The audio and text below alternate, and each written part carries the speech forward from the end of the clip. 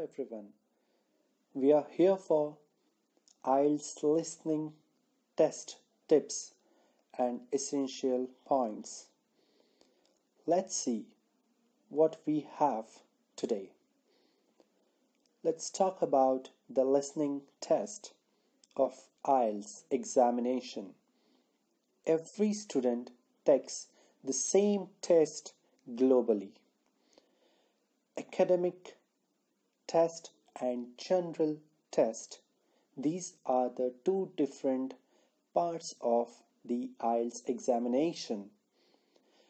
Both of the examinations have same test of listening with same questions, same format, same scoring. It is exactly the same for everyone. Let's look at the content of the listening test. There are four parts and there are 40 questions in total. Part 1, Part 2, Part 3, and Part 4. The first two parts are the easiest and they are social, everyday situation, and the last two parts are more difficult. They are academic in content. Part 1 has two speakers. It is a social situation. For example, it is a phone conversation. Somebody is registering for a course. For an example, they need to book a course. They need dates. They need your name. They need your address, their telephone number, or perhaps booking a restaurant table or organizing to meet someone, and you need to think of the time to meet. A very specific information, and it is quite easy to improve that part. The next one is number 2. Part 2 is also social, so everyday situation, but is only one speaker.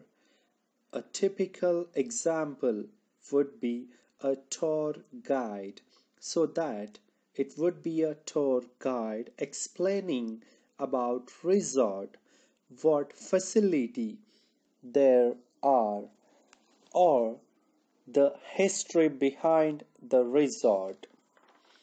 Another example could be, for example, talking about historical buildings or talking about a charity, a company, or an organization. Part 3. The academic. The first academic part has 3 to 4 speakers. It's challenging as it is a discussion, an academic discussion. When you got 3 to 4 speakers, that means you have got 3 to 4 different voices, and you have to be able to identify who is speaking and who is saying what, so that could be challenging. But the most difficult is part 4. There is only one speaker and is an academic lecture. At the end of the 30 minutes, you are given another 10 minutes, and that is so that you can transfer the answers from the question paper, which is where you write answers when you listening to the answer sheet. You really must download the answer sheet for practice. Before you appear for your IELTS test, it is very imperative to go through such practices, and that includes spending 10 minutes transferring your answers from the question paper onto your downloaded answer sheets.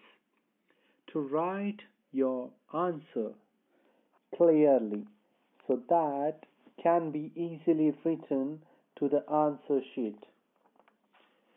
Moving on to the next tip, you will hear a recording only once, which is not played again. So that means when you have your test, you need to listen to the recording, read the questions, and the same time write down your answers. So that means at one time you are listening, reading, and writing. So you are really are multitasking during this listening test. It can be quite difficult and something you need to practice regularly. Many students get confused if they need to use pen or pencil. You need to write your answers onto the answer sheet using a pencil. And that's the same for the IELTS reading test. The scores are calculated by the numbers of the correct answers. You have 40 questions, so have 40 points, and each time you get a correct answer, get a point. And that is how your band scores are calculated. Move on to the next tip. You can write your answers in capital letters or lowercase. You can choose, but which one you ever choose, stay with that choice. If you decide to use capital letters, all your answers must be written in capital letters. You cannot change suddenly on your answer sheet. Or if you choose lowercase, you must make sure that all your answers are written with lowercase on your answer sheet. Now, capital letters mean every single letter written as a capital. There is no difference at all. But if you are using lowercase, you need to remember that some words start with a capital letter. For example, names, places will start with capital letter. So make sure if you do decide to use lowercase, so remember your capital letters at the start of your answers for names and places. You look at your question paper.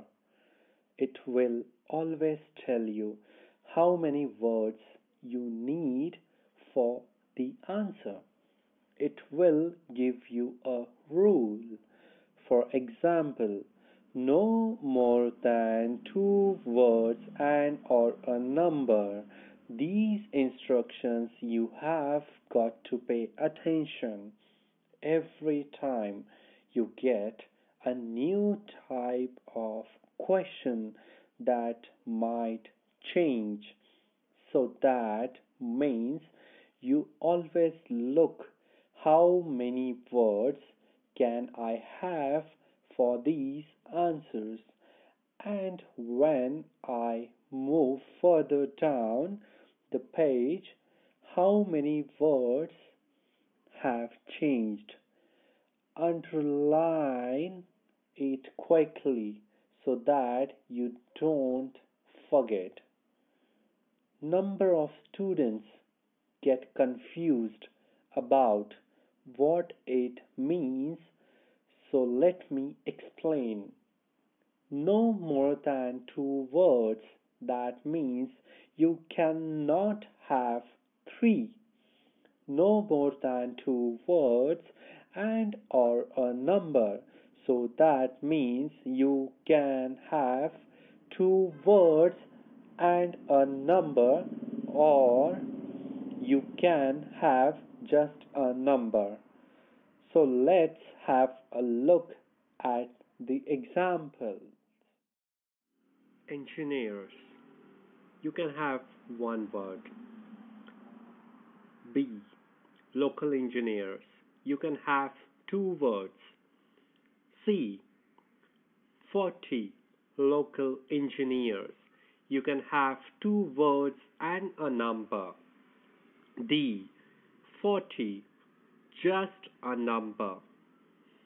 Now be very careful with the instructions. You can see here it says a number. Sometimes it says and are numbers, and if that is plural, then you might have two numbers. So make sure you pay attention to the instructions very closely. These are the tips that you really need to understand before appearing for your IELTS listening test. Please do subscribe and like the video. And do let me know in the comment section if you have any query about listening test. And for those who have completed their practice test of listening, please do mention your band score in the comment section down below. Thank you so much. Once again, please do subscribe. Mr. Facts.